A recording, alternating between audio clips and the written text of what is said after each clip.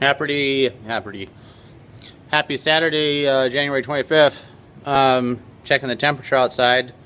It's really cold, but I thought it'd be a good shop day to come in and finish up some items, or at least make some progress on some items. So I'm going to fill the gaps on the kitchen island that I'm making, and start grinding that in preparation for a clear coat, nice satin finish. So I'll show you what I'm going to do here in just a second. Map gas. I use a torch on this, but this is easier to bring over here. What I'm going to do is just fill this in a little bit and put kind of a nice little crown in there. If you look at I did pretty good. It's less than 1/16 of an inch.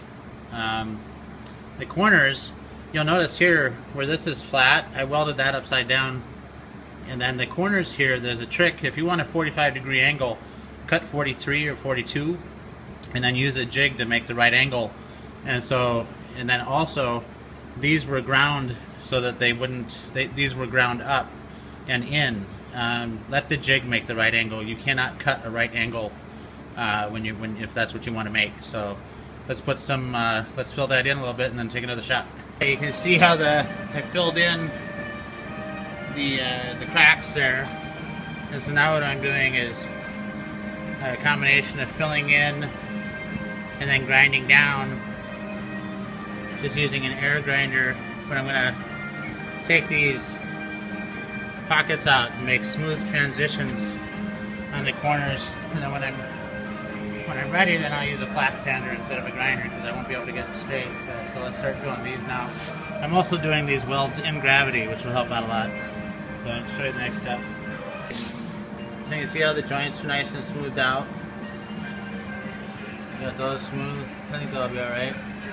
Filled in. And so I'm going to hit it with the vertical sander now. Now, so this is, the corners are blended. Kind of even those out now. Nice and shiny. Use rotary tool, 120 grit.